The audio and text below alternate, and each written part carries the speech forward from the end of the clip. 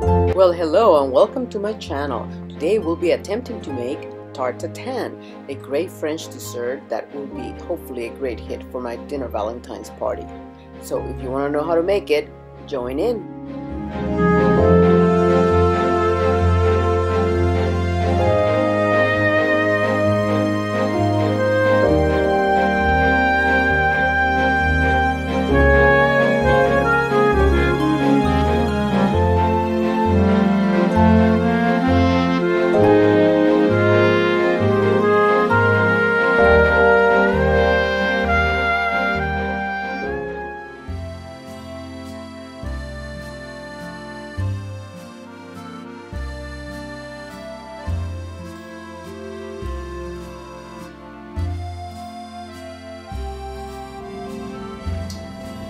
Well, as I mentioned before, part of what I'm trying to do this year for Valentine's is to do a Valentine's dinner party. And what I'm going to do is I'm going to make the recipes all from this one book. I actually got it for free at the garage sales last summer. So I thought, hey, why not? So all my recipes are included in this book. And I picked about one main dish, 2 side dishes, and a dessert that I'm especially kind of excited to try out. So why don't you join me and see how they all turn out. Okay, everybody, here we go, continuing with our French menu. And today we're gonna tackle the dessert, my favorite part. I've been very much looking forward to this one because this is one of my favorite French desserts, and it's one that I actually had in Paris one time. And it was so good. So I'm excited to try it out and see how it comes out. Hopefully it does. And I even found this beautiful heart-shaped pan. Not too much. I hope it works. Might be too deep. We'll see. This is why we're trying it out today, because if not, we'll have to move to plan B. You know what I mean? I mentioned all the recipes come from this Paris book that I have, and there's the recipe right there.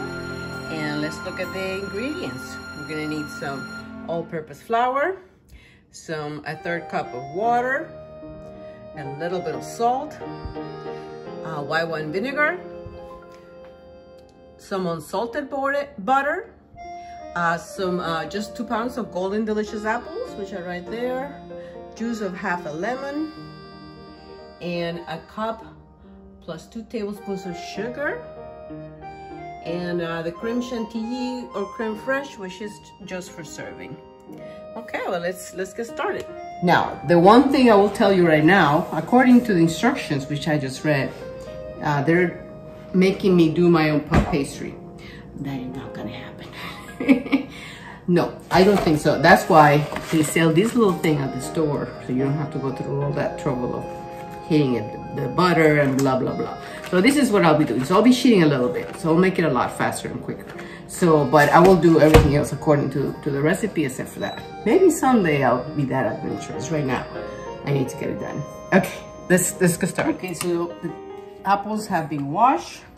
Now I have to core them, peel them, and quarter them. So they only need to go in quarter. Okay, so the first thing I'm gonna do is I'm gonna go ahead and peel them. And here's my my compost bowl, so I can put everything and go straight to the compost from here. Oh God, this peeler does not work that great. I think I'm gonna have to use a regular knife. I usually don't like peeling things. I leave the peels on. Supposedly there's a lot of good vitamins and minerals in the peels.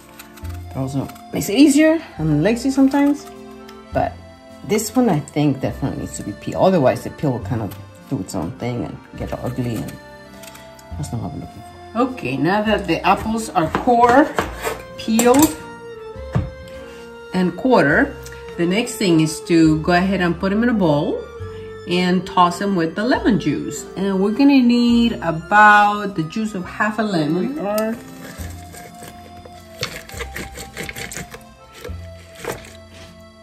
And just in case funny things fall in, I always like to put under one of these.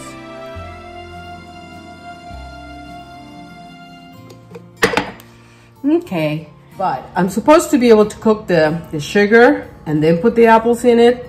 But because this is probably not a pan that I could put on the stove, I'm going ahead and cook my butter and my sugar here, and then I'm going to transfer there, and then I'll put the apples on top. Let's see if that works out. So anyways, calling for 6 tablespoons of butter.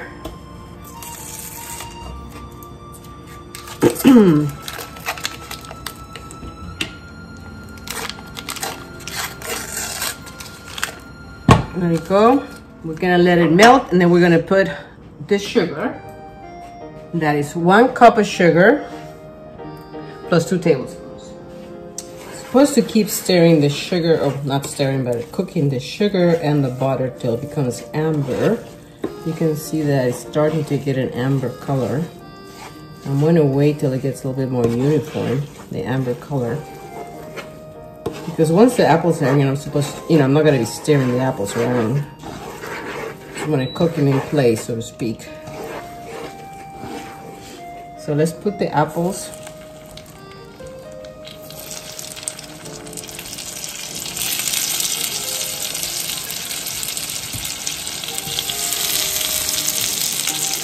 And hopefully this variation that I'm doing works. We'll see. We're testing it out.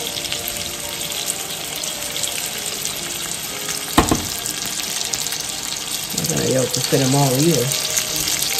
Oh, you need some big pans to get 2 pounds of apples here. That's all I can fit.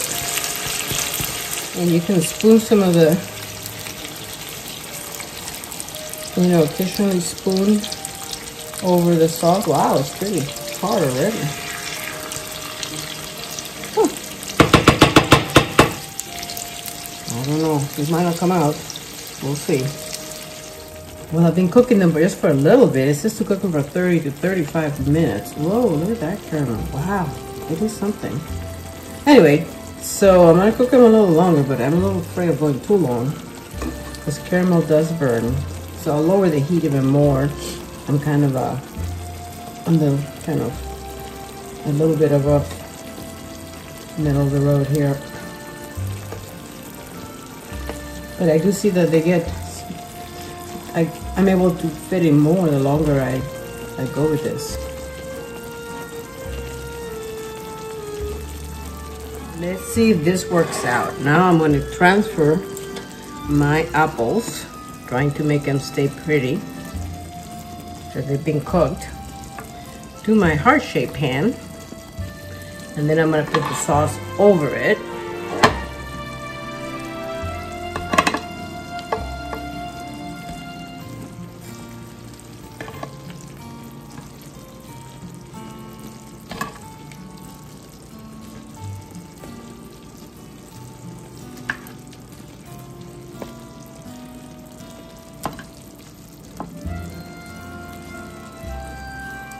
Keep forgetting I'm doing this upside down, so I gotta put everything,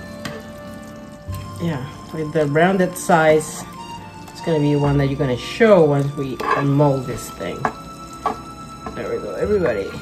Might not make that much of a difference, but just in case, you never know. Oh yeah, that caramel is something else.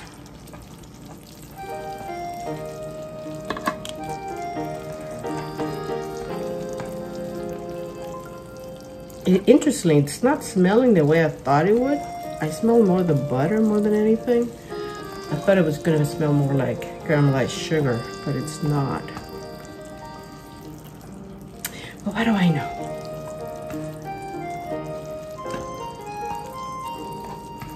Now we put all this beautiful caramel on top. It'll sink to the bottom, I'm sure. Okay, now we get the puff pastry and we put it, that we had already shaped up basically, and I'm going to put it on top. It says to tuck it under. It's kind of like that already. It's going to puff up anyway. Okay, well, let's hope it works out. Now it goes in the oven at 375 until the crust is puff, crisp, and golden brown, 25 to 30 minutes. Let's see what happens. Okay, so Tarte Tatin is out of the oven. Now supposedly we have to unmold it because it is an upside down apple tart. So this is the scary part. I have to find a platter that's big enough to kind of go around all the, you know, all the heart. And that's about the only one I have. By now, you know, this is really not that hot. Let it cool down for a little bit. So let's see if I can make this happen. Okay. Ta-da! Not bad, huh? Look at that beauty. It's gonna smell crooked, but other than that, it's not bad. Yay! And then you serve it with creme fraiche or actually even ice cream. It's so pretty. I'm so impressed. I impressed myself. Yaha! First time. Well, there you go. I hope you too get brave in the kitchen and attempt a new recipe you have never done before. Have fun, learn, and explore. Hope you join me for more learning and exploring adventures here in this channel, where we always are daring to try something new and exciting. See you soon.